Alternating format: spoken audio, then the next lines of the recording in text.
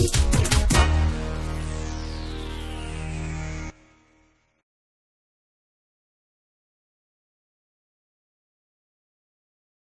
afternoon, everybody. Brilliant. Thank you. Thank you. I think the previous panel was very, very interesting. I think one of the questions which was asked about was, what was Ayushman's impact which is going to happen? I think the impact is literally in the word called Ayushman. Right, guys?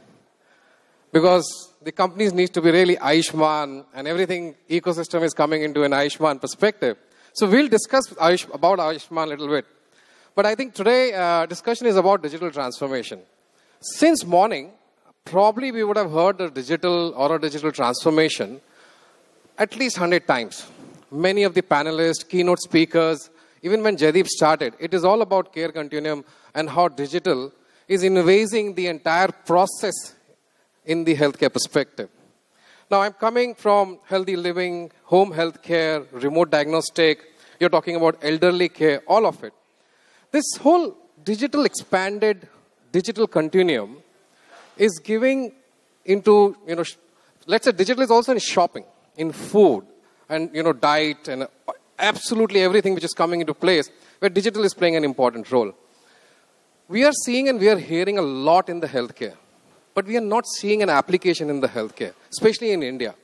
So if you can throw some insights, along with telling about CTS as well as what you people are doing, I think it would be great to start our conversation. Sure. So first of all, thank you very much, everyone, for taking the time and being part of the session today. I think before I talk about my thoughts on digital and analytics and all of that, I think a disclaimer is probably due. So let me take just a minute and tell you a little bit about what CitiusTech does. So we are about now a 13-year-old company. We have close to 3,200 technology professionals all working in healthcare.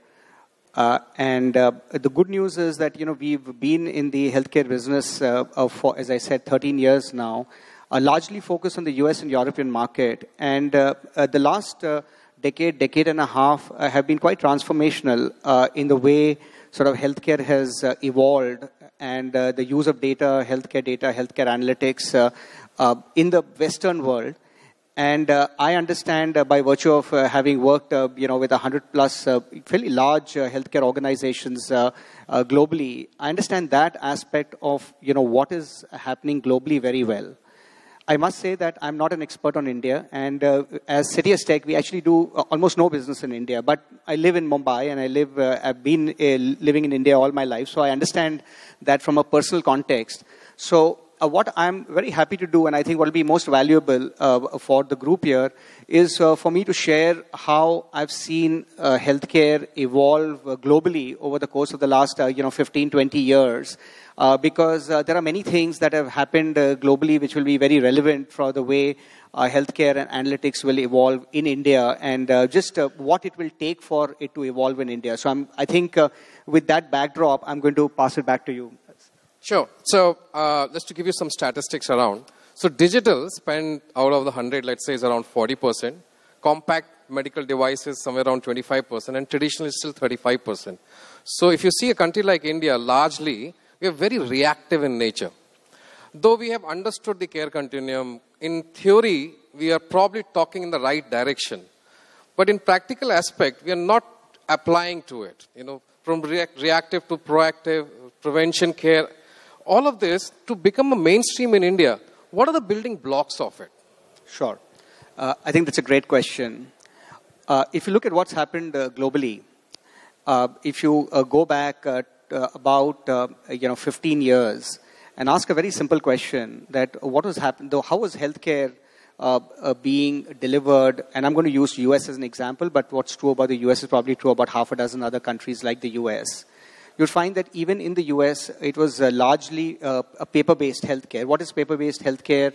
You go to a hospital, a lot of the information, especially clinical information, so I'm not talking about billing and more on the revenue and that side of the business, which has been largely automated for the last 20, 30 years, including, if you go to a hospital in India, more often than not, a lot of the billing statements, etc., will be electronic. So I'm not even referring to that. I'm referring more on the clinical side of the business. what you would find that even 15 years back in Western countries like the US, it was largely manual. And it took a lot of government intervention and change of regulation to literally force hospitals and provider organizations and physicians to be able and mandate them to use electronic medical records. The reason why electronic medical records is important is that they become sort of foundational components of building a person's clinical history, a person's clinical information record, because without capturing information about me, if I go to a physician office or a doctor's office or I go get admitted into a hospital, if my clinical information is not being aggregated electronically, it becomes very hard for any healthcare organization to start to apply analytics, to be able to apply advanced analytics, and many of the things that we heard, for example, in the panel just before that.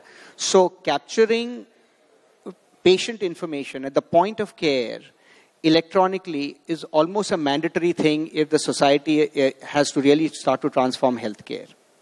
The second thing which is interesting is that the moment you start capturing this information locally, you have to almost mandate, there has to be a government need for interoperability of information.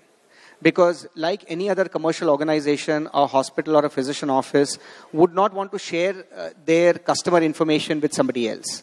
So say, for example, I was running any business, doesn't matter, it's in manufacturing or pharma or in the healthcare business. I'm very resistant to sharing my information about a patient that has come and got admitted into my hospital. Why should I share it with somebody else unless it is not government mandated?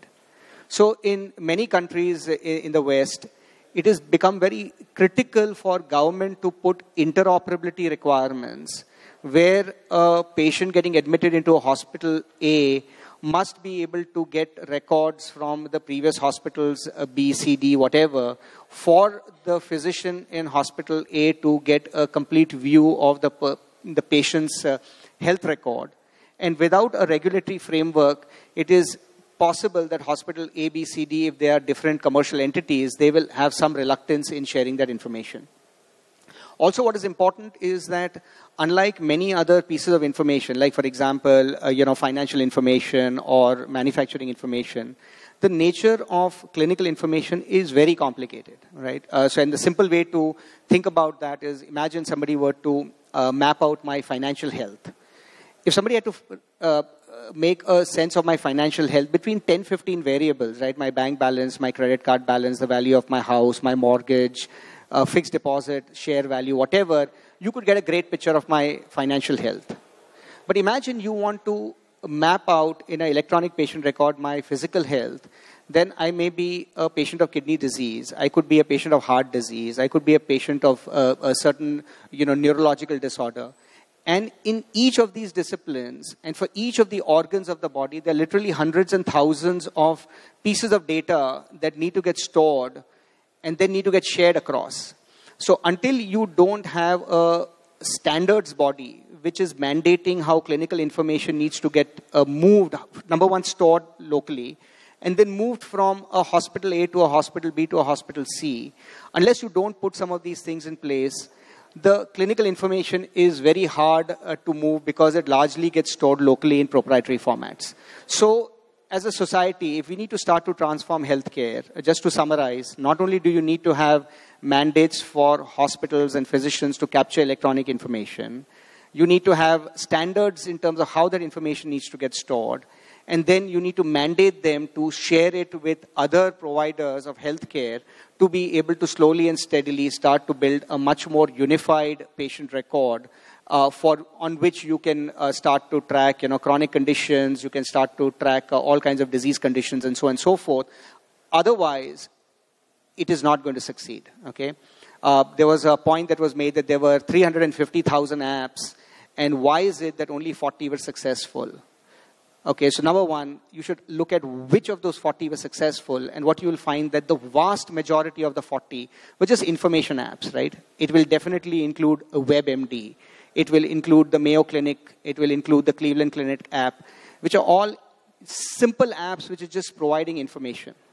How many of those 40 out of the 350,000 apps is actually carrying clinical information of the patient who's using the app, it will be shocking. It will not even be, in my mind, it will not even be on a single hand. And the reason for that is to capture electronic health information and to share it even with the patient, forget different hospitals or different health systems, is a very complicated thing. And, it will require a significant amount of very structured thought process, very structured regulation, a very structured compliance to be able to achieve those objectives. Yeah.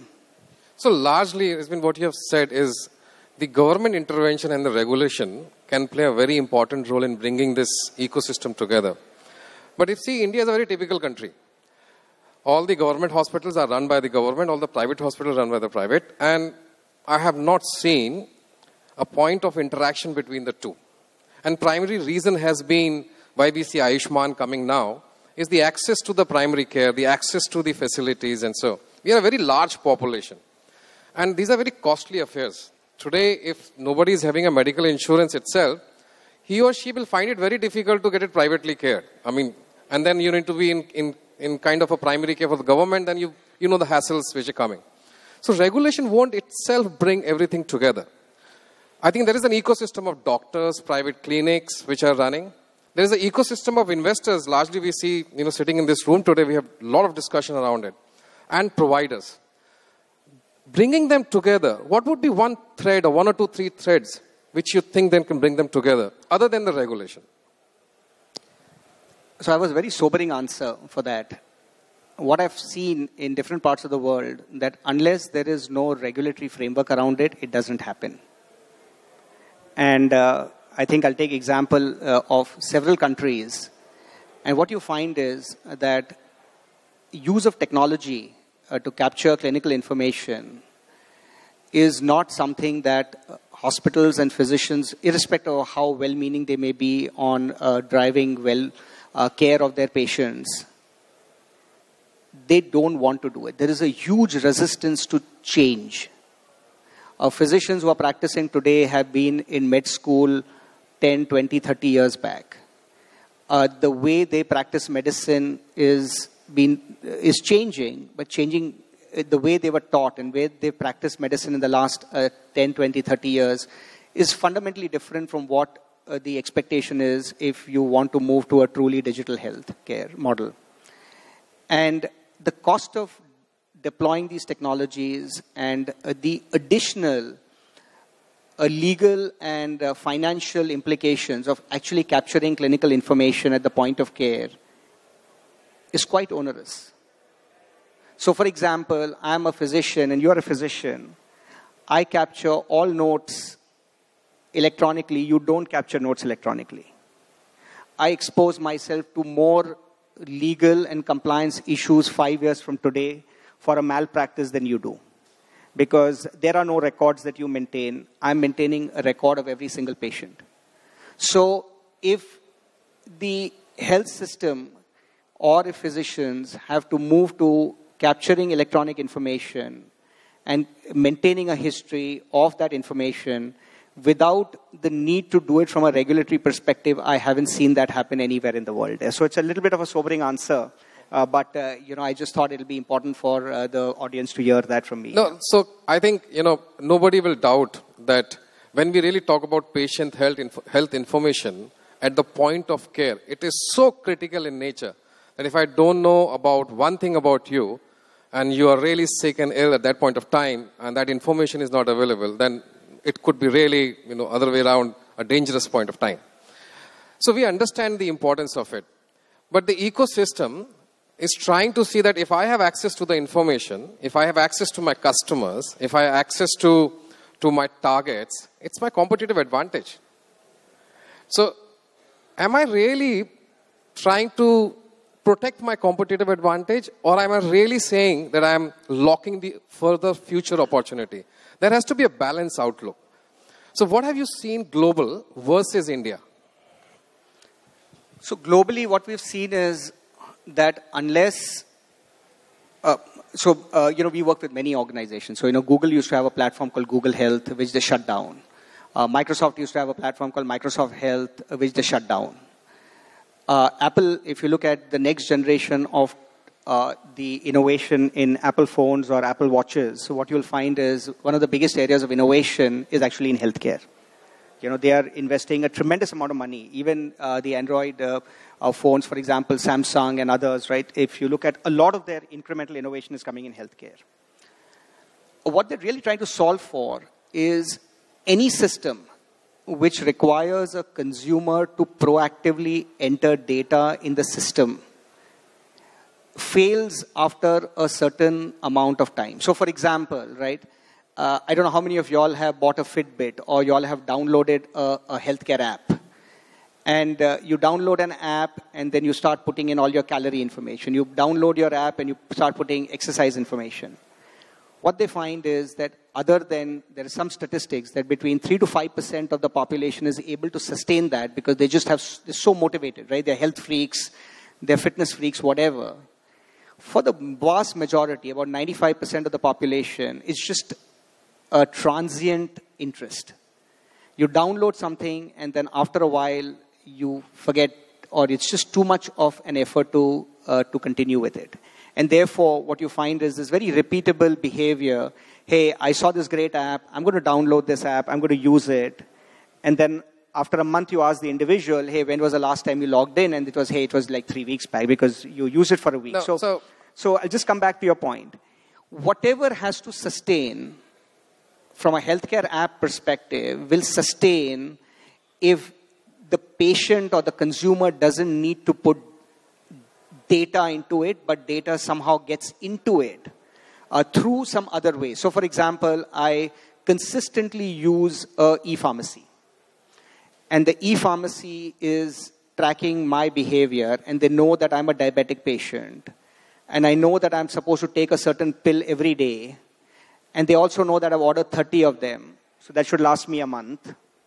On the 35th day, they can send me a reminder saying, Rizwan, you bought 30 pills 35 days back, now you've not ordered your pills now, and you are supposed to take a pill a day. So I was not required to put in data, but the system knew about my behavior and was able to get back. So what I think is important is things will only succeed if the stuff in the back end is automated enough for it to prompt me. Any system that relies on me as a consumer or as a patient to be proactive about my healthcare has not succeeded globally. So, good. But I would differently take an outlook out of it, right? Walmart has been a retail player for ages, right? Still, Walmart never saw the opportunity in e-commerce initially. Amazon saw it, and Amazon actually broke through it. At some point of time, Walmart also thought about, I did the mistake. I should have jumped over the bag and crossed the bridge, moved to the e-commerce. So we have now Flipkart being bought by Walmart. A similar situation is right now in the healthcare.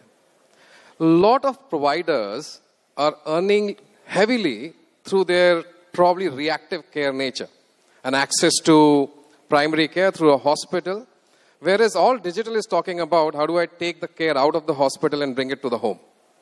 True? But which side is the opportunity bigger? Because for that, I need to share the information. For that, I need to be interoperable. For that, I need to make sure the data and the analytics are being taken care at a personalization level. We are talking about personal medicines being created today. But is that a bigger opportunity for me? When do I cross that bridge? Where is that balance going to come across? Taking an example of, let's say, Walmart. I'm a large healthcare provider. So I don't think it's an apples to apples comparison. If you compare healthcare with what's happening in e-tailing, I would say the complexity of the business is completely different. The fact that I went to one site and I bought a pair of jeans doesn't impact me going to some other site and buying another pair of jeans, right? But if I go to one site and buy my diabetic drugs, and if I go to another site and buy my diabetic drugs, then I may be overdosing myself, right, in some ways. So the healthcare problem is far more complicated. It's far more complicated because of the fact that, number one, healthcare data is very complicated. It's far more complicated because the care needs to be coordinated across different entities. So if I go to my physician should ideally know the fact that I got admitted into a hospital, what kind of drugs I am taking because that were part of my discharge summary. If I go to a pharmacy, if it was all interconnected, the pharmacy must know what the doctor has prescribed to me. So it is needs to be much more collaborative. E-commerce is a little different. I could go to Flipkart and then I could go to Amazon. I could buy a lot of stuff there. I could buy a lot of stuff there. And there is no real need for interconnectivity. So I'm not sure whether I can fully answer your question in comparative terms. Safe to say that to succeed in healthcare needs a much more collaborative strategy at an ecosystem level. Players are competing with each other. So the ecosystem is not necessarily trying to collaborate.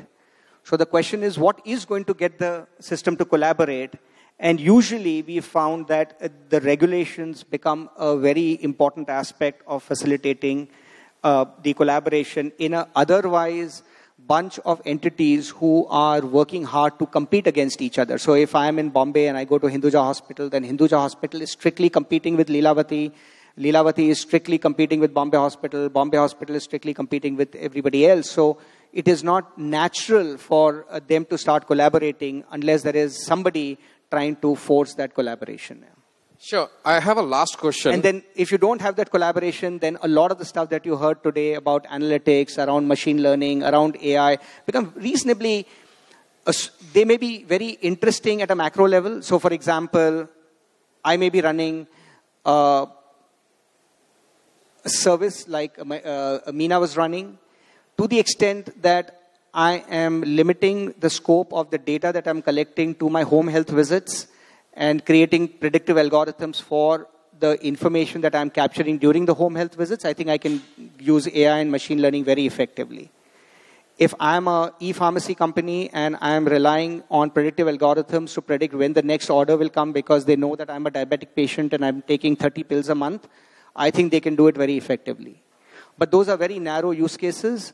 The moment it has to be a slightly broader use case, is Rizwan is he trending towards being more diabetic or less diabetic? Then to answer that question, there needs to be data from the labs, data from the pharmacy, data perhaps from some other locations that need to tie in together. And that is where you get a transformational impact on my health. And you can't achieve that until the data from the different providers that I go to, is there some way to connect those dots? Thank you very much. I think we had three big takeaways. One, really talked about transformation and an ecosystem approach, not like other industries where it's an entity approach. Second, everything is about data. So if data can be interpretable, it can be stored, can be real-time access, I think it can give a lot of benefit personally from a healthcare perspective as well. And third, I think you talked about without the regulation and the government invasion into it, the processes and standards can't be set, correct? So thank you very much, Rizwan. It was very grateful for you to be having here with us. Thank you all for attending. All right, thank you very much, folks.